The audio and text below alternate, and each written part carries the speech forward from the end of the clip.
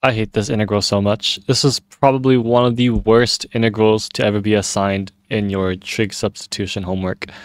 But let's go ahead and speed integrate this. We'll complete the square. This is x plus 1/2 squared plus 3/4. Oh god. I already know this is going to give me like a secant cube type integral.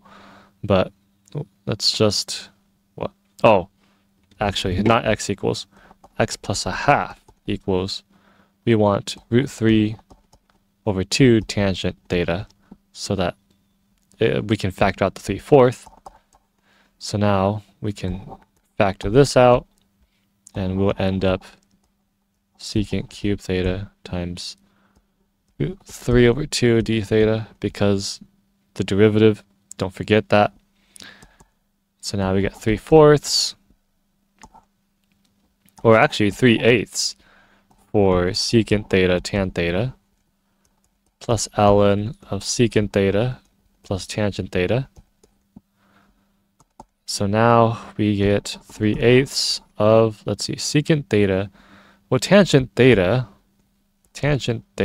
is going to equal to √3, 2x plus 1 over √3.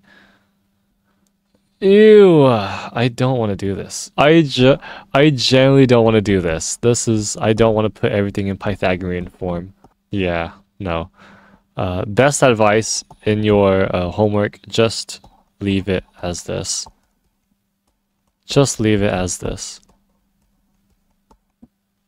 Plus blah blah blah. You get the drill.